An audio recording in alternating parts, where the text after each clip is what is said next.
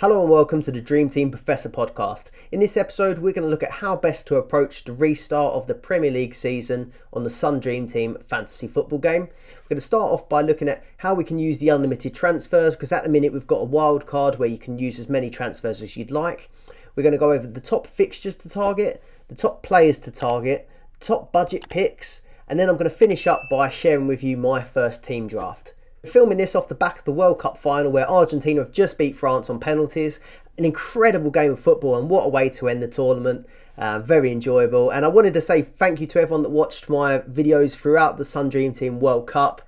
Hope you did well in your mini leagues, and I just wanted to give a shout out as well to Ash, Fergie's apprentice. I'll share his Twitter handle on here, but amazing achievement for him. He won first and second place on the overall leaderboard, so massive well done to him. He's been really supportive of the videos as well, and he's got a great community of Dream Team players on WhatsApp as well called the Pie Chat. So I just wanted to shout out all those guys as well, and a massive achievement for him. But the World Cup is over, and let's get straight back into the normal Sun Dream Team game. So as you probably have seen, we have got unlimited transfers at the minute until the restart of the season. So when you open up the app, you'll get a notification that you can make unlimited changes to your team before the season restarts on Tuesday, December the 20th. So if you completely clear your team, on the left hand side here, I've got my old team. If you hit clear, you can completely start again, and your budget will depend on how much you'd built throughout the season. So on this team, I've got 58.6 million, and some of my other teams that aren't doing as well have got slightly less. I know some people have got above 60, so if you've got more budget, it's going to be an advantage. But overall, having unlimited transfers is going to help you to reset your team going into this new season. So a bit of a lifeline. If you're a bit of a nerd like me and you read the rules, there's a section that's called Transfer Period Calendar, and it basically just shows you when each transfer window throughout the season opens and closes.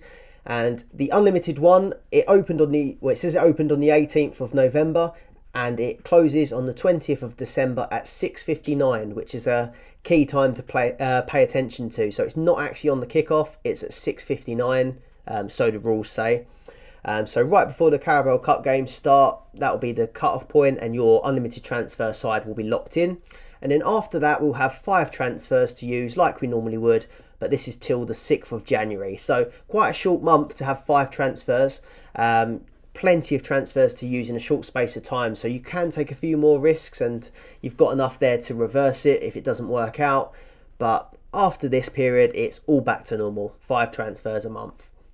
Before we get started on the fixtures, if you're watching on YouTube, this is going to be a fairly long episode, so I'm just going to put timestamps below in the description, and there's going to be automatic chapters as well, so you can just skip to bits if you want to just see the draft, or if you want to see the top players to pick, you can skip to those bits. But it's going to be a fairly in-depth episode because it is the first one before the restart. When I was working on my drafts, what I like to do is just lay out all the fixtures, and one thing to note, so this is the fixtures until the 6th of January when we get the next lot of transfers. But there's a few teams that have got 4 fixtures up until the 6th of January, and there's a few teams that have got 3. So in this image on the screen, on the left-hand side, I've got the teams with 4. That's City, Liverpool, Man United, Leicester, Brighton, Wolves, Southampton, Newcastle, Forest and Bournemouth. They've all got 4 fixtures, and that's because they're playing in this EFL Cup. And then the teams with 3 fixtures are Chelsea, Spurs, Arsenal, Everton, Leeds, West Ham, Aston Villa, Palace, Fulham and Brentford. I'm obviously not going to read all of these fixtures out. You can hit pause and have a look yourselves, but if you're watching on YouTube, you'll see that I've colour coded some of these fixtures, and this isn't a proper fixture difficulty rating. There's no science, no algorithms. I've just looked at the fixtures and thought, in green, these are teams that I would definitely want to target. In yellow, I think these are good, and I'll probably look to get some of these players in my side as well. And the ones that I haven't highlighted, I'm probably not that interested in including these players in my team. Again, no science, this is just my opinion. So out of the teams with 4 fixtures, I've highlighted Man City, Liverpool, Man United and Newcastle. And of the teams that have 3 fixtures, I've highlighted Spurs and Arsenal. I think these teams have the best fixtures. Then in yellow, teams I might look to add: Leicester, Brighton, Wolves, Chelsea, who I feel a bit harsh putting these in yellow, but they've got Bournemouth and Forest, which are good games, but then they have got Man City, and then actually after that they've got Man City again, so a double header with Man City, so quite tough. And then I've highlighted Fulham as well, but there's probably not too many players from there I'd like to target. So on to players to target, and we're going to start with Manchester City. Erling Haaland, 8.8 million. He's just a must-have. Just get him in your team and leave him there, basically. 23 goals, 3 assists, and 4-star man awards so far in just 17 games. He's the highest point scorer in the game so far with 190 points, and he's fully rested after having no World Cup. He's probably going to be back to his scary best, so just get him in your team and leave him there. Kevin De Bruyne, second, 7.9 million. Obviously quite pricey, but he's got 3 goals, 13 assists, and 5-star man awards so far. He's the highest scoring midfielder in the game, and he's 4th in the overall rankings. But I think he's going to absolutely feast going into this restart. He's been putting crosses on a plate for Batshuayi and Lukaku and Eden Hazard, all World Cup, and they've been useless. No one can put them away. But with Haaland up front, I expect him to be back to his best again. Then Cancelo at 6.8 million. He's another player that didn't really have a great World Cup. Ended up not even starting for Portugal in the end. But 2 goals, 5 assists on the normal game. 10 clean sheets, 1-star man, which is kind of tough because in that Man City team with De Bruyne and Haaland, you're not going to get that many star man awards. But he's the 2nd highest defender in the game and 6th overall. So again, he's one of these really high performers, but he is going to cost you at 6.8 million. But personally, he's someone that I'm going to put in my team. Then on to Phil Foden, 5.5. So he had a really strong start to the season. He's got 8 goals, 4 assists, and 1-star man award, and he's 9th overall. But he started strong and then fell out of favour towards the end. I don't quite know what happened. Lots of different theories, but I think maybe he just took his eye off the ball with the World Cup approaching, and just Pep won't have that. So there was a few games that he was left out. Only got 24 points from his last 10 games for City. But now the World Cup's out of the way, I expect him to probably go back to his best. But I think I'm just going to wait and see whether he does get his place back straight away. I expect he does, but I just want to see how it goes. Then, of course, there's so many good players to choose from at City. This list could go on forever. But I'm just going to highlight Walker and Mahrez. So Walker was injured for quite a lot of the season, but I think he should probably go back in at right back. 3.8 million seems like quite a reasonable price for him. It doesn't really chip in much with goals and assists, but 3.8 to get into that back line, I think he should be pretty nailed at right back. They were playing Akanji there and Stones there, but I think Walker should have enough to get his place back. And then Mahrez at 4.7, he's another player that didn't go to the World Cup, so he should be fresh going into this. So he's a really streaky player, so he does sometimes punish you when you don't have him, and if you do have him, he can go a while without getting points, but he's someone I'm going to keep an eye on.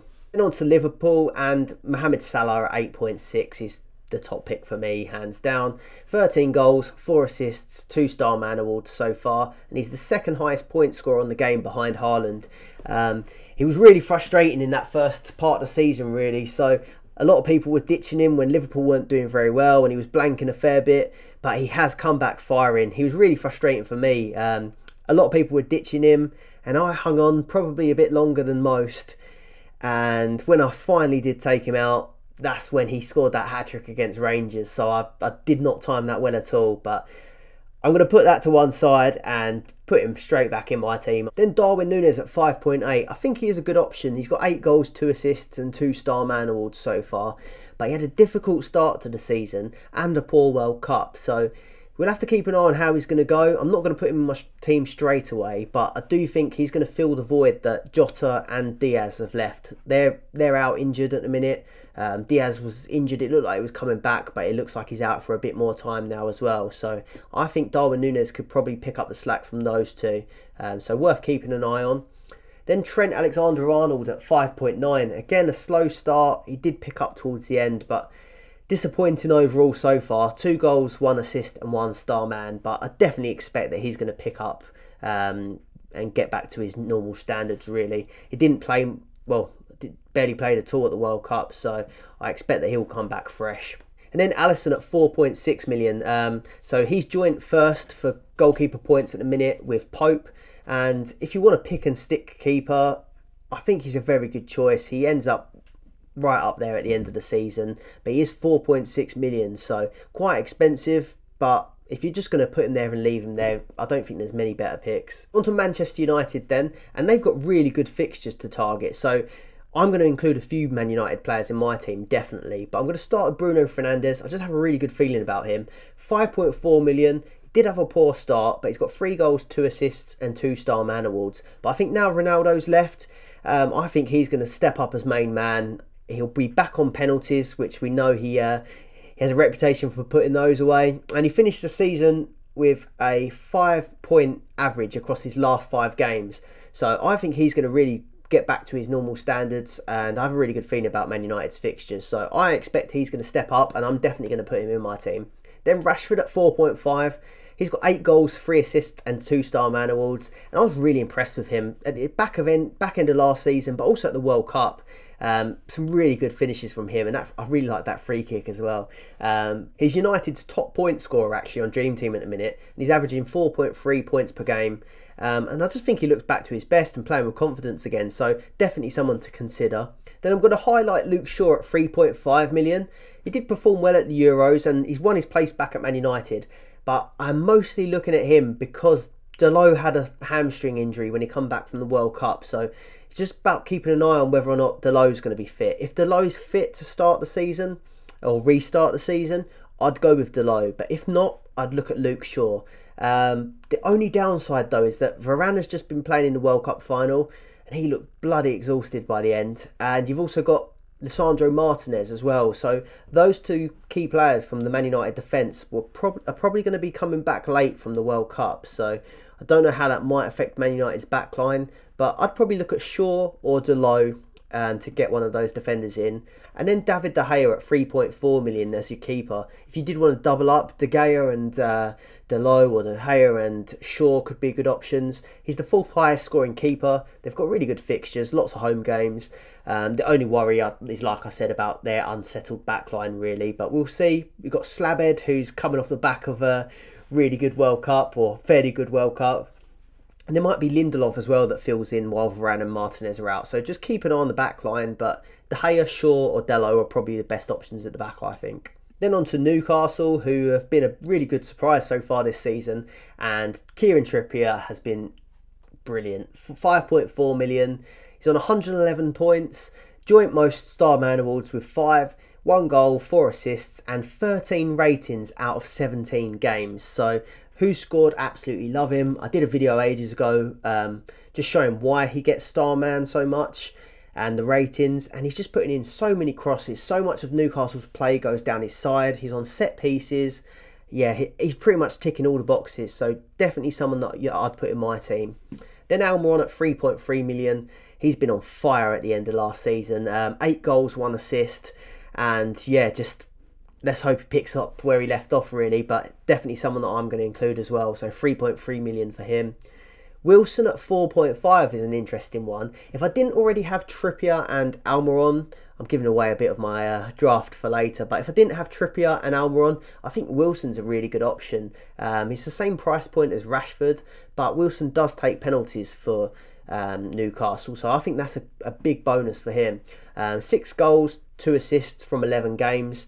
And then he's got a 5.4 average rating for his, or average points, sorry, for his last 5 games. So he did finish the season really strong. And you've got, I think it's Isak is out at the minute as well. So Wilson's pretty nailed. And then Fabian Schär is 3.6 million. If you couldn't afford Trippier or you did want to double up, he could be a fairly good option. But personally, I'd go with Trippier. Then on to Spurs, so Harry Kane at 6.9 is quite a bit cheaper than Salah and Haaland. He's got 13 goals, 4 assists, 12 7 ratings.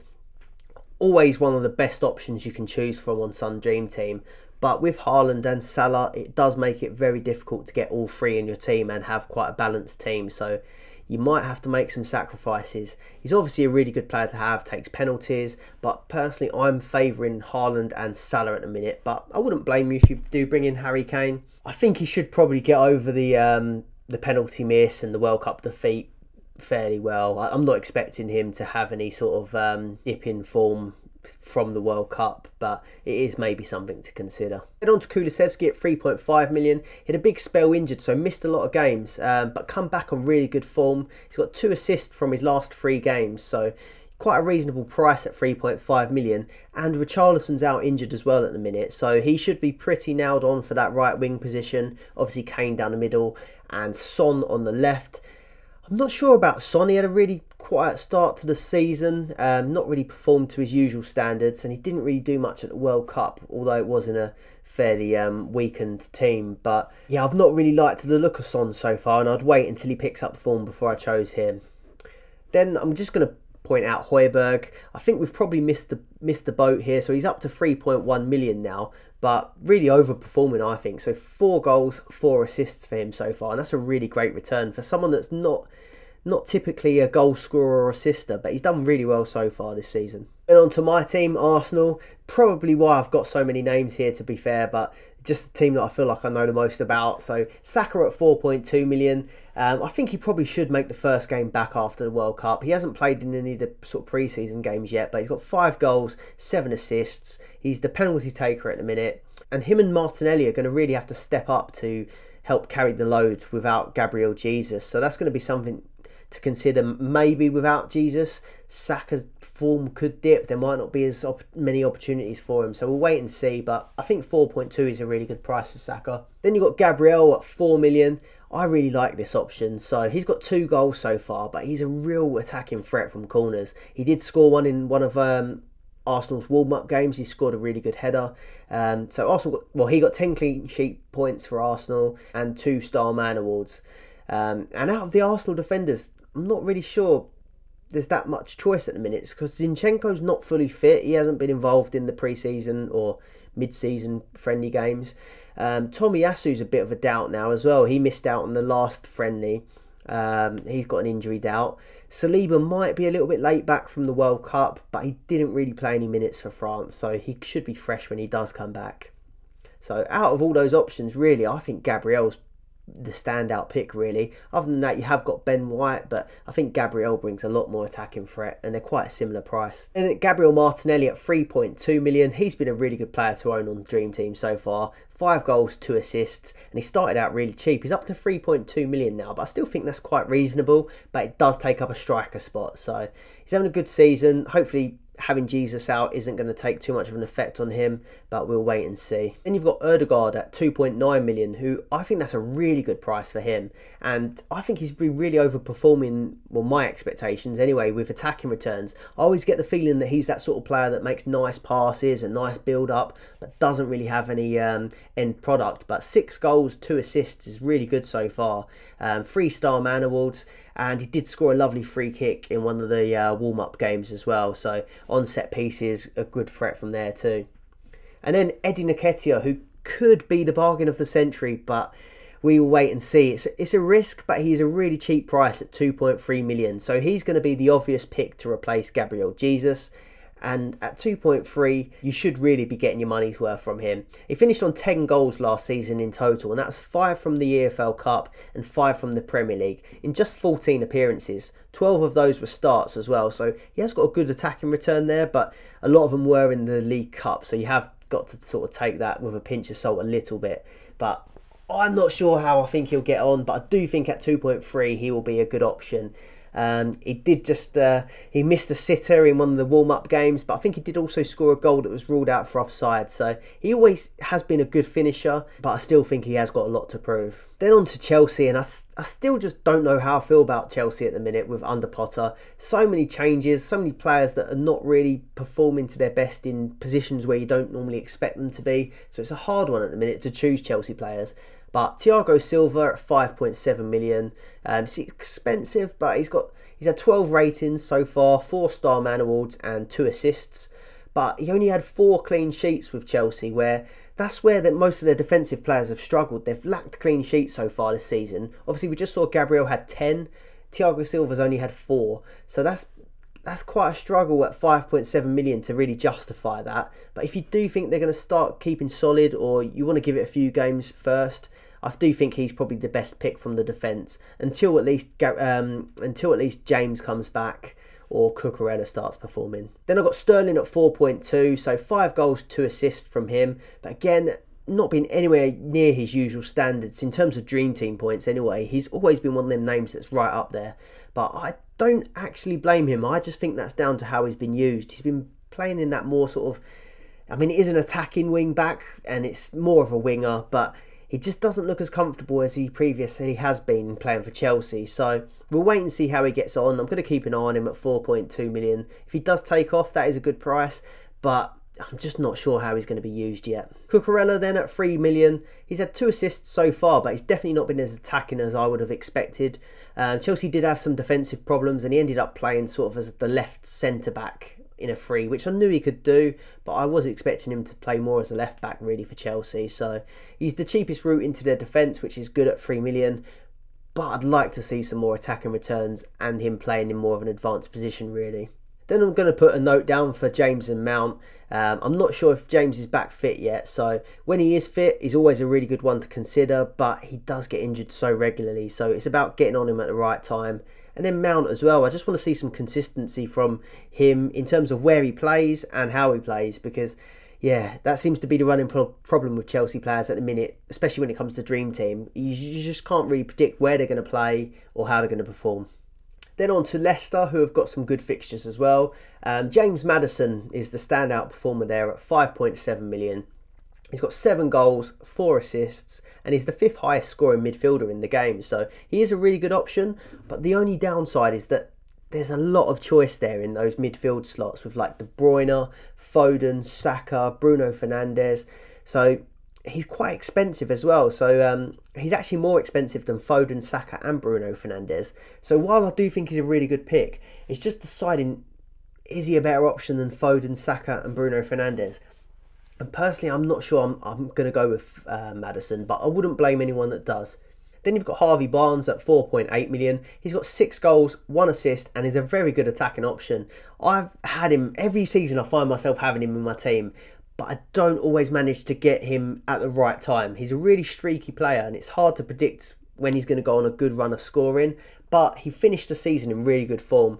4 goals, 1 assist in his last 6 games. So hopefully he can come back firing. And I do think, although 4.8 is probably quite expensive for the Leicester midfielder, I do think he is a good option. Also, when he scores, it's great to shout Harvey Barnes, isn't it? We all like that. So then the other player that I'm going to highlight from Leicester is Castane at 3.5 million. Didn't have a great World Cup with Belgium. He actually ended up playing sort of as one of the third centre-backs in a back 5, which was kind of strange. I was expecting him to be more of an attacking option.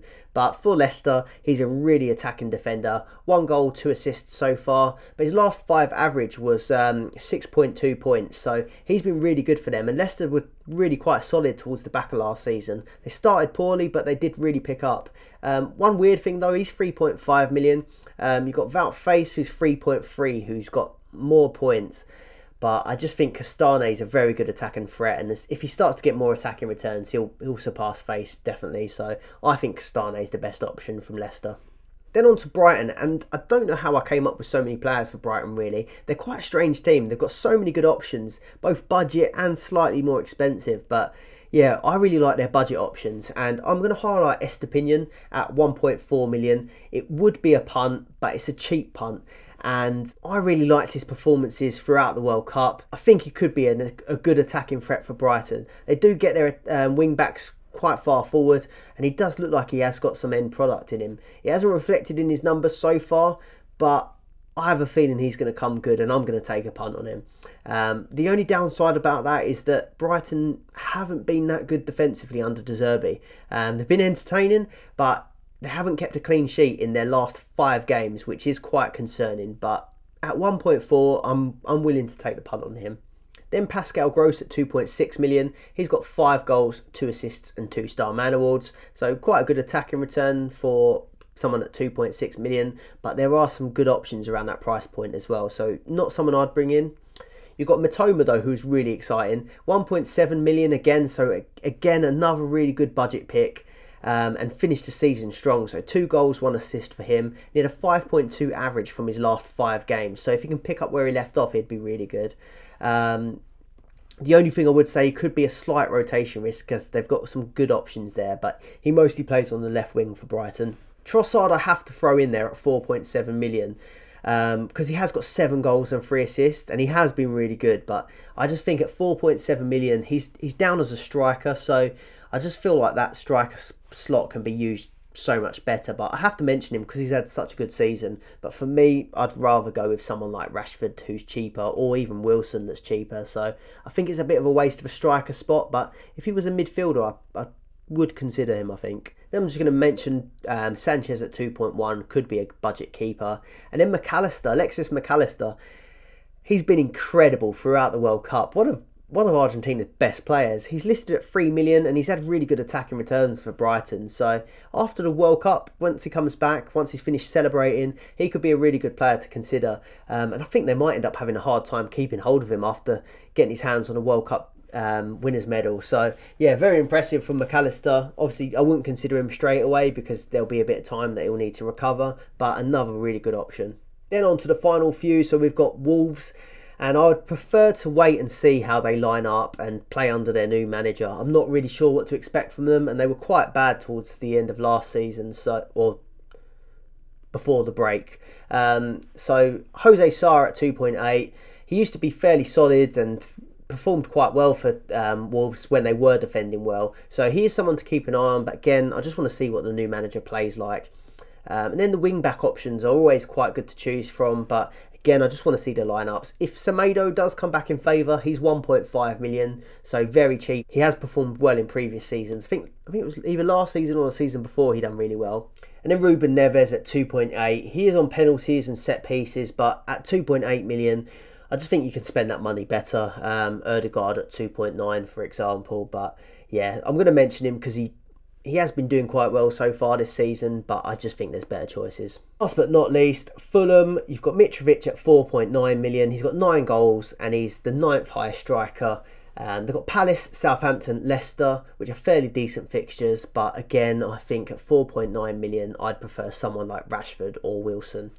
And then you've got Pereira at 2.7. He's got 2 goals and 4 assists, and he's been taking pretty much all of the set pieces apart from the penalties, which Mitrovic takes. But again, I just think there's better players. Then I thought I'd just share my top budget picks with you. So I've gone 2.5 million and under and 3 million and under. I just thought I'd share this bit because every time I was making my unlimited transfer drafts, you get to a point where you're trying to fit players in and if you're like me, you always go over budget. So here are some cheaper picks that I think could be good value and help you pick your team basically. So 2.5 and under, you've got Eddie Nketiah at Arsenal, obviously taking Jesus' place. You've got Harvey Elliott from Liverpool, a little bit of a rotation risk, but 2.3 million is a bit of a bargain there.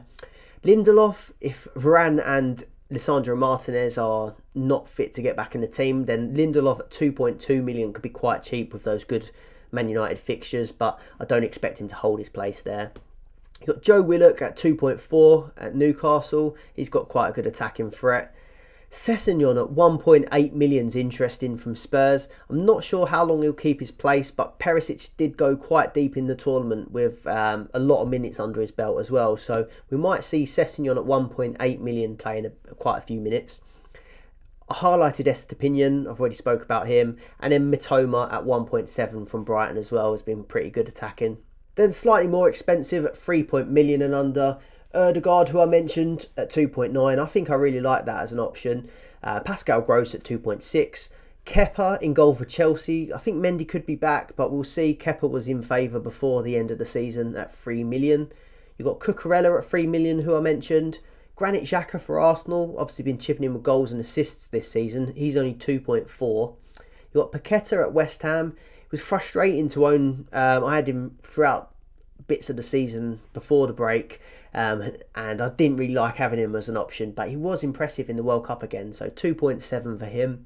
And then Ruben Neves, who I mentioned, at 2.8. So these are ones that you might want to fill in so that you can afford some of the more expensive players elsewhere. Another handy thing that I thought I could share with you guys was players that are on 4 yellow cards. So if you get 5 yellow cards within your first 19 Premier League games, you get a 1-match ban. So you don't want to bring in a player and then find out that they get booked in that first game back and then they're out for a game. So I thought I'd share this with you. This isn't all the players that are on 4 yellow cards, but these are the popular players that you might end up picking that are on 4 yellow cards. So Harry Kane is actually on 4 yellows, so he's going to be walking a bit of a tightrope going into that first game. You've got William Saliba at Arsenal, who probably will be back a little bit later, but he's still on a yellow. Mitrovic up front, he's a bit of a hothead as well, so he's one away. You've got Fabian Schär, you've got McAllister, and then you've got Gabriel Jesus, who's injured anyway. But I just thought this would be useful to share with you. I think this all resets after 19 Premier League games, but at the moment, most teams have only played 14 or 15 games, so we've still got a little bit longer for this to last. So just bear in mind when you're picking players that they could end up getting banned if they're on this list. If you've enjoyed the video so far, please do subscribe to us on YouTube. You'll get kept more up to date with our regular Sun Dream Team content. And if you're listening on Spotify as well, please do give us a follow on there. So I'm going to move on to my first unlimited transfer draft. And I'm going to show you 2 drafts just because I thought it'd be handy. This is my team that's got 58.6 million in the bank. Everyone's is going to be different, but I'm going to start with this 58.6 one, and I'm going to show you one of my other teams that's got slightly less. Just in case you're watching and your budget's slightly less, you might find that a little bit more handy. But everyone's budgets are going to be different, so yeah, you got to work with what you've got really. But this is how I'm lining it up. So 58.6 million, and I've got 2 million left. 0.2 million left in the bank. So I'm having David De Gea in goal. He's got Burnley at home and then Nottingham Forest at home. So 2 good fixtures to start off there. And it doesn't look like Ten Hag usually rotates that keeper spot really in the Europa League or the Cup competition. So I'm quite confident that he'll play both. And they do look like favourable fixtures really. I know Burnley aren't quite the Burnley of old. They are a lot more attacking under Company. So we'll wait and see how that goes. But I'm quite confident in De Gea at the minute. Then I'm going to go with Cancelo at 6.8. Obviously, it's a hard fixture at first against Liverpool, and then they've got Leeds away.